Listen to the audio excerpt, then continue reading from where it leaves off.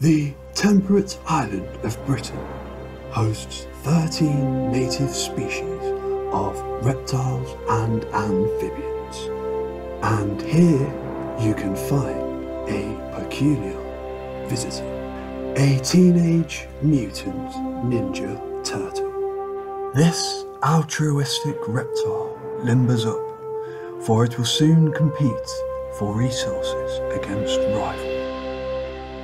But first, it must find its favourite prey, a creme caramel. Having no natural defence against the invasive species, the creme caramel tries to avoid detection, but is gobbled up with ease. It will be several days before it must hunt again.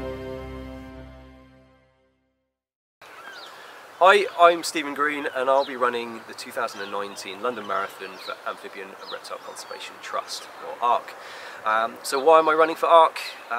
They are a fantastic organisation and charity that work not only in the UK but also have projects internationally as well. Amphibians are globally threatened. A third of amphibians are threatened with extinction. And a similar story for reptiles as well, unfortunately. So by supporting ARC, we're able to hopefully safeguard amphibian and reptile populations, both nationally in the UK and internationally for the future. They also do fantastic work with community engagement, getting people outdoors, education, getting the next generation involved. So, so I think that they do a fantastic job and are well worth your support. And hopefully you can do that by supporting me in the run that I'll be doing. So I'm currently busy training for the marathon, which I'll be running at the end of April.